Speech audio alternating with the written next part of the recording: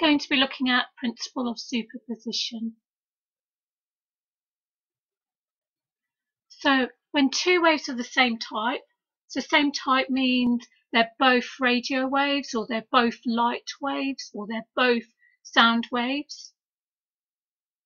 And if these waves meet, the resulting displacement at any point will equal the vector addition of the separate displacements of the waves.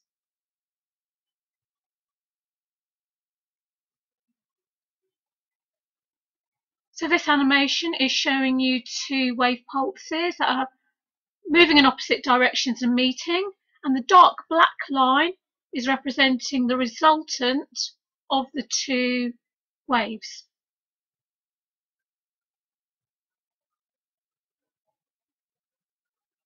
So we're getting a vector addition of the separate displacements.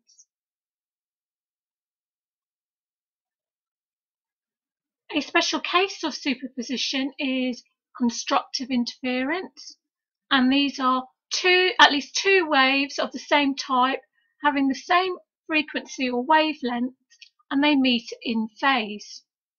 In phase means that the waves are in step with each other, so at the same time the crests of the waves will meet and the troughs of the waves will meet.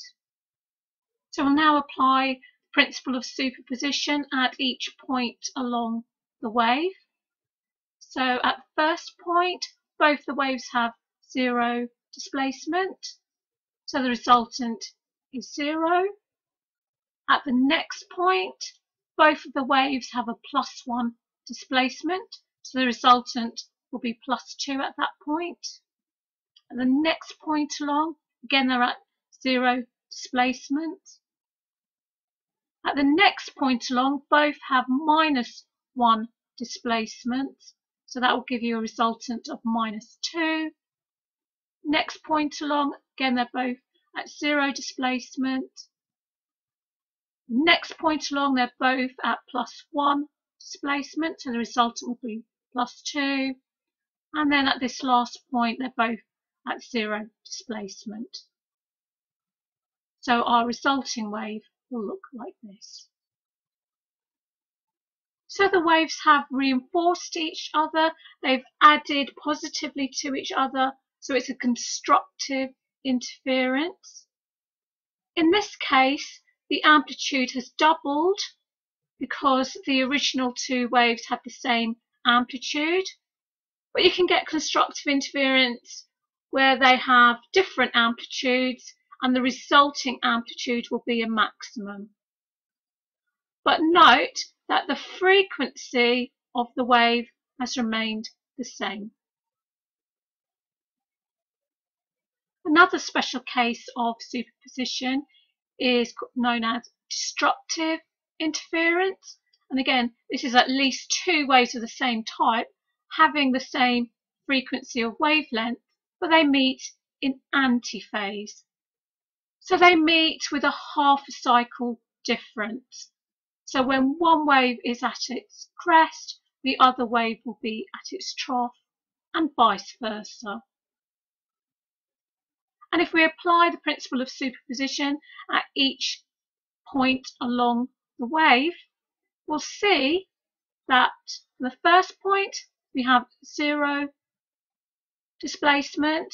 At the next point, top wave has a displacement of +1, but the bottom wave has a displacement of -1, so the resultant will be 0. At the next point, the resultant is 0. The next point, the bottom wave has a displacement of -1, but the top wave has a displacement of +1, so again the resultant will be 0. And the next point, they're both at 0 displacement. And the next point again, the resultant will be 0 and be 0. So you'll see at each point along the wave, they have 0 displacements. So the waves have cancelled each other out, so we could say it's destructive interference. And so you get minimum amplitude. Again, we're getting a zero amplitude, zero resultant, because the original two waves had the same amplitude. But you can get destructive interference with the waves having different amplitudes and they're meeting in antiphase. There are headphones that actively suppress, that is, reduce sounds. And this can be particularly important if you want to protect your ears from loud sounds. So, for example, drivers in supersonic cars wear these headphones so they won't get deafened by the sounds from the engine. Inside the headphones is a microphone that picks up the incoming sound wave. You then have electronic circuitry that reverses the sound pattern, and a loudspeaker inside the headphone transmits the antiphase sound. So then this antiphase sound interferes destructively with the original incoming sound wave, so that you get a minimum sound level produced that reaches the ears.